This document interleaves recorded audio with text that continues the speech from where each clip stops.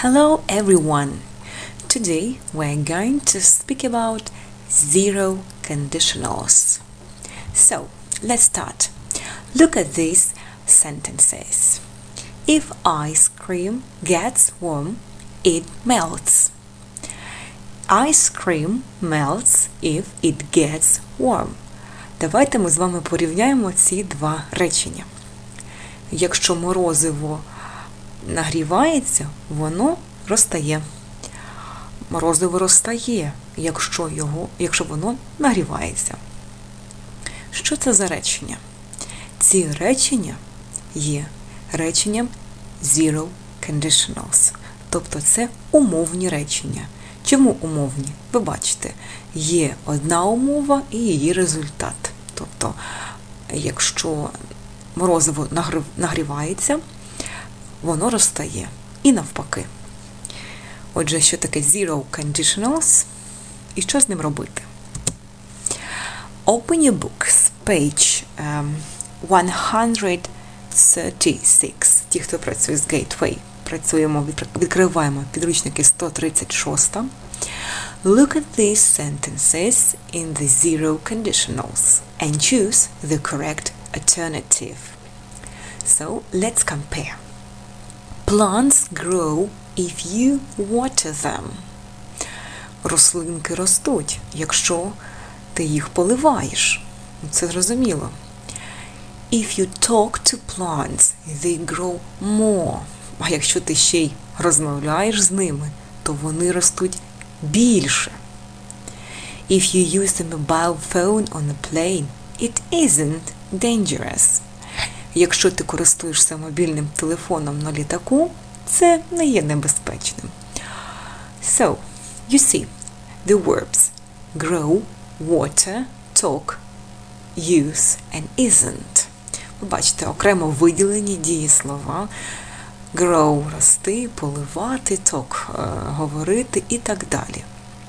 Отже, давайте ми з вами розберемося, як утворюються zero conditionals. The first sentence.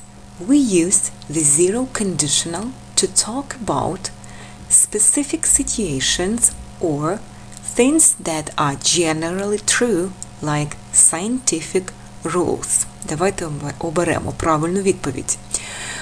Ми використовуємо нульову умову zero conditional для того, щоб говорити або коли ми говоримо про specific situation, певну специфічну ситуацію, чи things that are generally true, речі, які є загально відомими, правдивими, тобто нібито like scientific rules, ніби науковий факт. Тобто це науково і без науки, це вами доказано, що рослинки ростуть, якщо їх поливати. Це констатація факту. Отже, правильна відповідь – things that are generally true.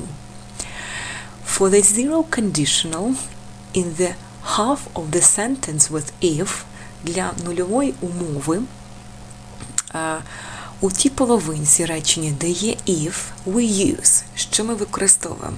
Present simple or will. Давайте знайдемо, наприклад, речення be.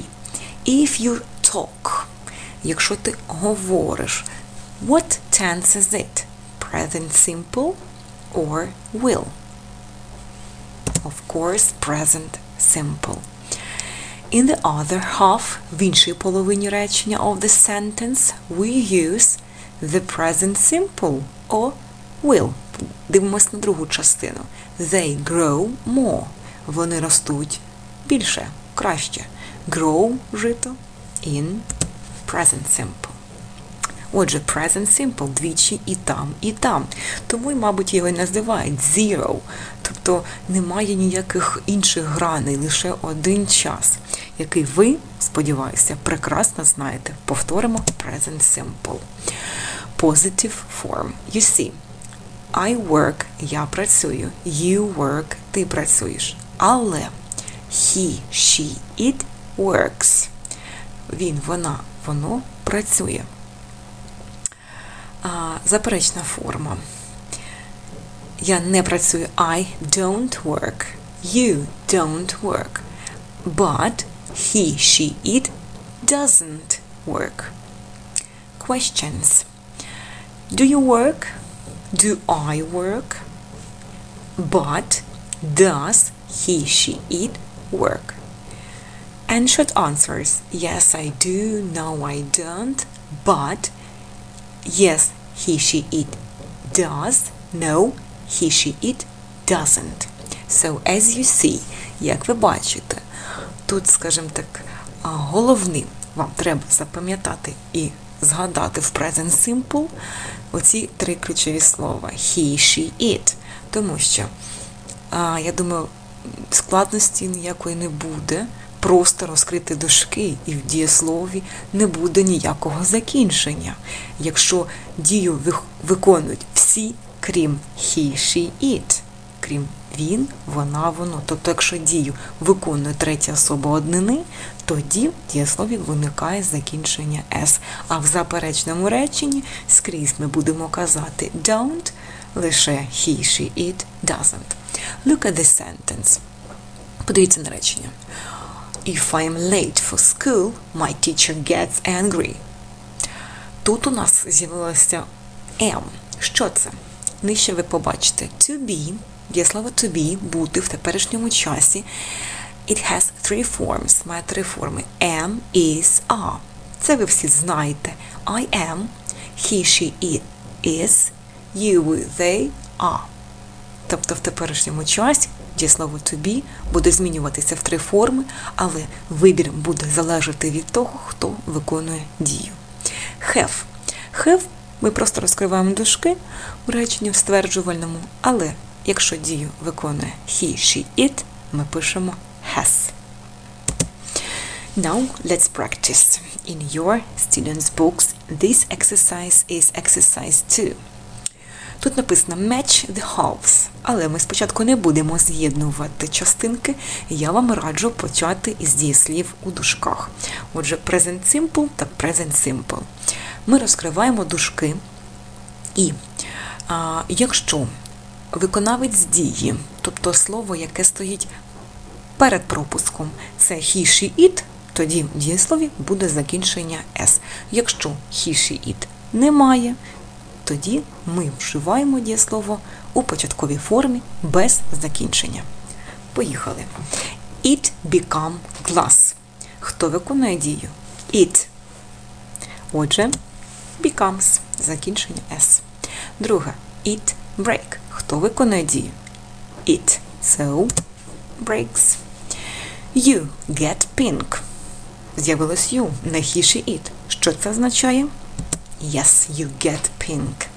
It make you thirstier than before. Хто виконує дію? It. So, makes. The rain make you wet. So, the rain – це дощик. І ми можемо замінити займенником it. На що це вказує? Of course, makes. The answer be for. Пам'ятаєте дієслово to be, ті три форми. Що ми оберемо? The answer. Answer – це відповідь. Отже, слово answer можна замінити словом it. He, she, it. Що ми вживаємо? Is. А от тепер ми можемо з'єднати дві частинки. Перше речення. If you mix red and white, якщо ви змішаєте червоний колір та білий, що ми з вами отримаємо? You get pink, рожевий. If you add 2 and 2, якщо додати 2 і 2, що ми отримаємо? Ми отримаємо the answer is 4. If you go out in the rain without an umbrella, пішли в дощ без парасольки, який буде результат? It's E. The rain makes you wet. Та ти промокнеш. If you drop a glass on the floor, киньте скло на підлогу, що ми отримаємо? B. It breaks. Воно розбивається. If you drink sea water, якщо ти п'єш морську